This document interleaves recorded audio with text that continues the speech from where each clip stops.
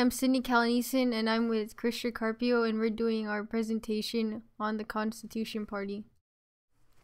So a little bit of background history is that it was originally known as Taxpayers Party, and it was founded by Howard Phillips. They changed the name because it showed a better reflection of the returning government. For their mission statement, they were focused on the Declaration of Independence and the Constitution of the United States and the Bill of Rights.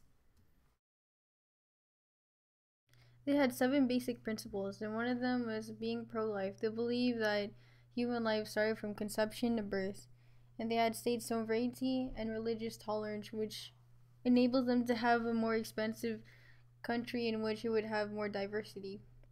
And for family, they believe that one husband and one wife, as stated in the Bible, was divinely instituted. They had foreign policy, and the Constitution's party platform was the Bill of Rights. And for property, they believe that personal property was private. Some of the key issues, for example, is education environment. They believe that their students or kids should be allowed to have other options for education, like under circumstances, like if they're religious, they would have to be able to go like a Catholic school or a Christian school. As for healthcare and taxes, the Constitution Party opposes Obamacare and supports the tort reform, and they believe in freedom of choice of practitioner.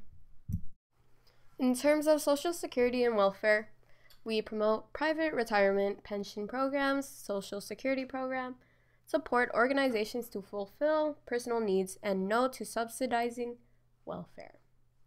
In terms of budget and economy, we promote debt-free money system, prohibit fractional reserve banking, and repeal Federal Reserve Act.